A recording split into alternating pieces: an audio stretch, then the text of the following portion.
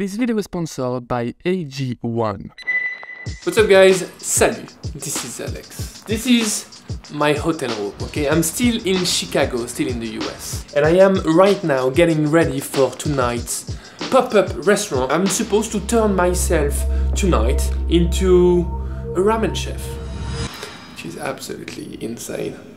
So in the previous episode, I traveled to Chicago to meet Mike Satinover, as known as Ramen Lord. Passionate home cook turned professional ramen chef and fountain of knowledge for all things ramen. Why did I come here? Well, Mike challenged me to come and host a pop-up with him. By the way, a pop-up that we sold out in just 40 seconds. Everyone wants to see you and me make ramen. To 300 people. Are you nervous about that? Yes, very much. So yesterday we made 300 portions of ramen noodles on an industrial noodle machine that is, by the way, sitting in Mike's living room. I know, it's bonkers, right? But in all honesty, the hardest part is still to come. Today we have to prep, cook, assemble and serve 300 bowls of ramen. I mean, what could possibly go wrong with this? We open the doors in 4 hours. Why don't we go to the restaurant and we help Mike doing the prep, huh? That would be a nice thing to do.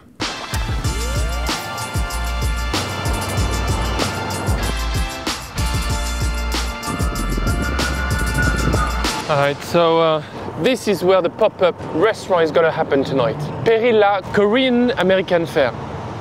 Alright, let's get inside. Let's get preparation done.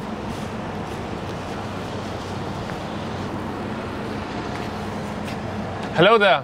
Hey, come on in. Got it. What's up, man? Good? Great, how are you? Good, very nice. So these gentlemen are Andy and Thomas. Together they run Perilla, a beautiful Korean-American restaurant. Now, not only are these guys hosting the pop-up tonight, but they also provide us with an entire squad of people helping with prep, with cooking, and obviously with service. Thank you for having us tonight. Of course, man, it's a pleasure. We've become friends with Mike, Ramen Lord. So it is awesome, man. This is a pleasure for us to have both of you guys here. Thank you. Thank you.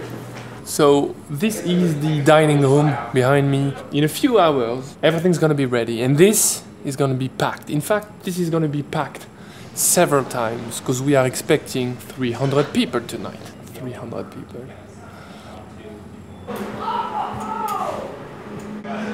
And here is, wow, everybody's at work, look at this. How are you, Mike? Good. I'm ready. I'm excited. Trying to get all these scallions sliced. There is some serious speed going on right here, huh? Are we competing right now? Because I'll Well, you are losing if you're competing. I know.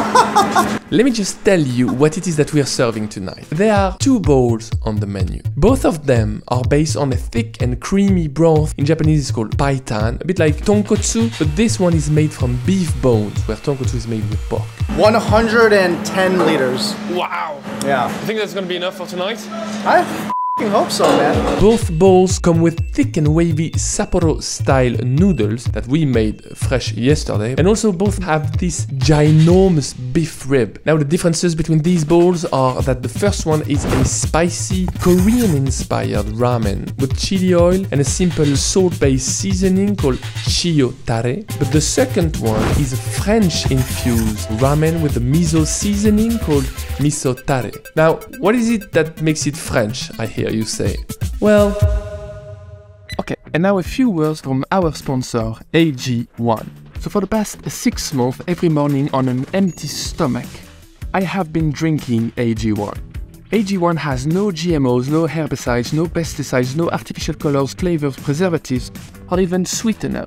1 scoop or 1 travel pack of AG1 plus 8 ounces of water every day, that's it. This effortless daily habit just helps me focus more, and it gets me important, hard to find ingredients and a high level of antioxidants that support my immunity. The boost in energy I've been feeling is sustained throughout the day. It doesn't hit like a caffeine shot, like not at all. If you want to give it a try, go to athleticgreens.com/Alex to get started on your order. AG1 is going to give my community a free 1-year supply of immune supporting vitamin D3 plus K2 and 5 free travel packs with your first purchase. Thanks AG1 for sponsoring this video. Now, what is it that makes it French, I hear you say? Well, We're missing an aroma oil. I mean, fat. There is one fat that I incorporate in almost all my bowls of ramen. Butter. Now you're thinking, what have I got myself into? But it's just like, No, it's an interesting idea. so for example, if you just clarify butter and you add a few flavors in it, caramelized onions, this is very French. Let's do like a caramelized onion, clarified butter oil. That works for me. Oh, Zip, amazing. zip. Oh man, I would love that. Right, I don't have much time. I better get busy making this caramelized onion aroma butter.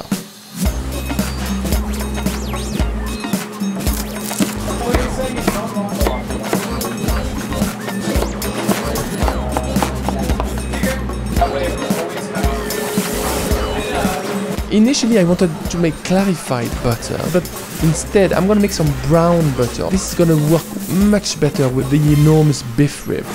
It's just very unusual for me to be working with these crazy proportions. Okay, now I just need to combine the caramelized onions and the brown butter, and then I need to blend this a little to create a nutty aroma butter with small pieces of caramelized onion in it. So at the moment, we're just doing tiny little adjustment before final service. Okay, here you go.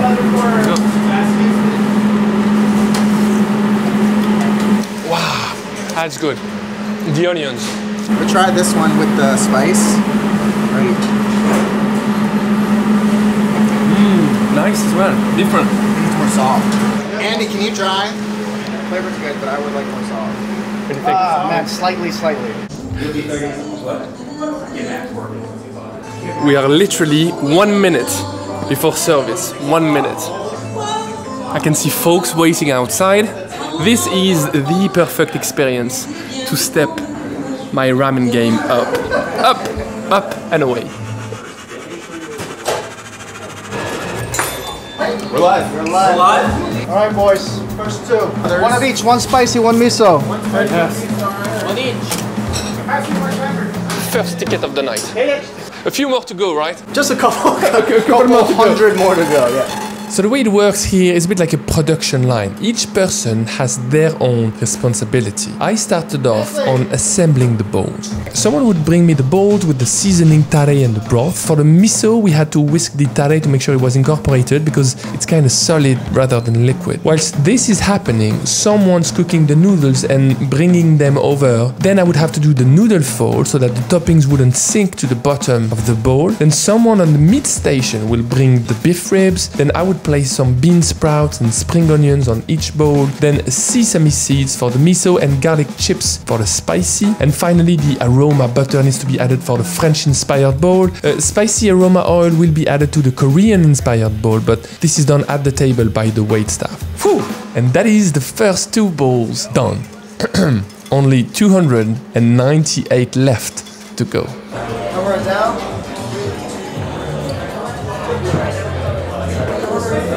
There you go, sir. Let's go. Wow. Enjoy, guys. All right, thank you so much. Thank you. Serving my own bowl of ramen is very exciting. It almost feels like an accomplishment, but I feel like it's a little too early to celebrate.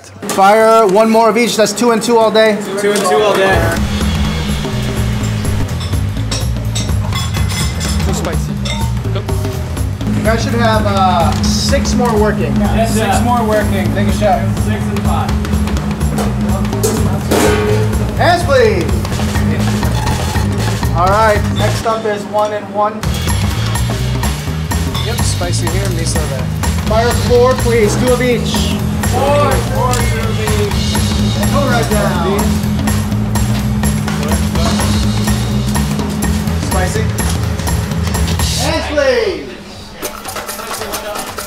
4, 2 of each. 2 each. 4, 2 each. 4, 2 each. Next up, spicy. 2 more, both spicy. Spicy up. All right, 2 more. 1 of each. 1 of each. All day, you gotta take 2 and 1. Hands, please. Spicy. Fire 6, please. It's 5 spicy, 1 miso.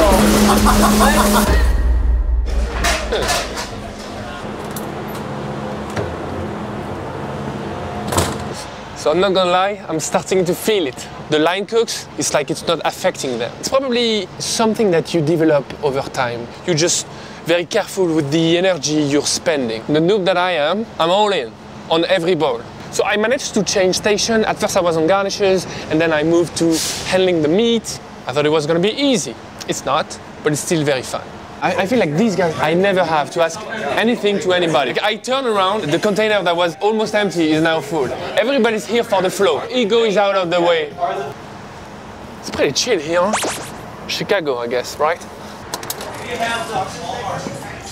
Okay, so I've been cooking for a few hours now, and as much as I love to be in the kitchen, I don't want to hide in it. I feel like now is the time to face the feedback, whatever it is. It's terrifying, but I have to do this. Can you allow me to ask you a few questions? Yeah. How was it? It was great. It was great. It was so good. The butter. The butter, did you like the butter? Hey, hello. Hey man, how are you? Derek. Hi, nice to meet you. Did you enjoy? Did you had your food already? Yeah, it was incredible. We got one of each. The noodles are my favorite part. I think the spicy one was really good, but I think our favorite was the butter beef one. Usually I feel like when you try butter flavored things or things that have a lot of butter in it, it gets too heavy. But this was like when you're drinking the broth, it coats your mouth, but it dissipates quickly, which is nice. It was delicious. I really like the spicy thing. We're Mexican, so we really like the spiciness, of course. How was the boat? It was so good. Which one you had? I had the butter miso. It was very buttery. How was it? So good. Wonderful. Good? We're I'm not sure if I liked the broth or the noodles better, but amazing. Yeah. So you were telling me something very interesting. Yes, So you started a baking business. because of whom? Because of you? Oh no! Yeah! I followed your entire journey, the really weird croissants at the beginning, and then making your great croissant at the end. Yeah, thank you so much. Thank you so much. Yeah, enchanté. As we're approaching the end of service, I do feel some relief, honestly, but I also surprisingly feel a bit of sadness, because I don't want this to stop. Last ticket, gentlemen.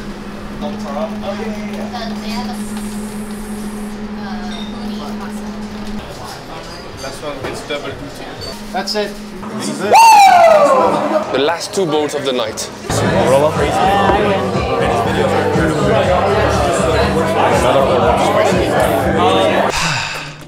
That was a ramen storm. So many bowls. My hands are numb almost. My feet too, by the way. I know I should be put off by ramen right now, considering how many I made tonight, but the truth is, I want to enjoy a bowl of ramen. Is that fair? Wow, thank you so much. Alright guys, this is it. This is the moment. Oh, it smells amazing. It smells amazing, yeah. I'm not getting emotional, but on the brim. Still is a pretty weird idea for me to fly to another country and just host a pop-up restaurant.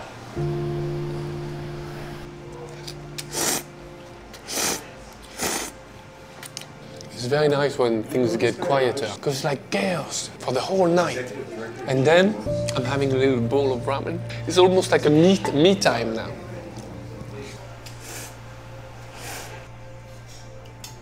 That's a solid bowl of ramen. Still eating? Am I able to join you? Anyway, it's been an absolute pleasure to be working with you, and thank you so much for this, man. Likewise, really incredible. That's great, and it's so humbling to see the amount of work that goes into a bowl like this. I think that, if anything, I hope that you can convey that to people, which is like, this dish takes a lot. This one was $24, right? Or 25? Easy. I spent this easy. With the amount of work and the quality of the ingredients and like everything is made from scratch. Everything's from scratch. No shortcuts. I've paid, I don't know, way more for way less. Way worse, yeah. What a night it's been, guys. What a night. It's crazy to see like the kitchen empty now. It was so busy a moment ago and now it's all empty. We're just waiting for my Uber now. My shift is over. I've cooked enough ramen for the night. I've learned a ton. In a restaurant setup, consistency beats perfection. Yes, you need good food, but you need good food for each and every customer. You can't have just spectacular food for this one and average food for this guy. I've also learned that teamwork makes for better ramen, which is not something I've ever considered because I always cook by myself. You rely on the other line cooks and they rely on you. If one person messes up, the whole chain fails. I mean, yes, it does put a little stress on my shoulders, but it's also a relief to know that these guys have my back too. It's a teamwork. It's been a pleasure to share this with you. This crazy / stupid / unexpected adventure. We catch up in the next one. Bye bye. Salut.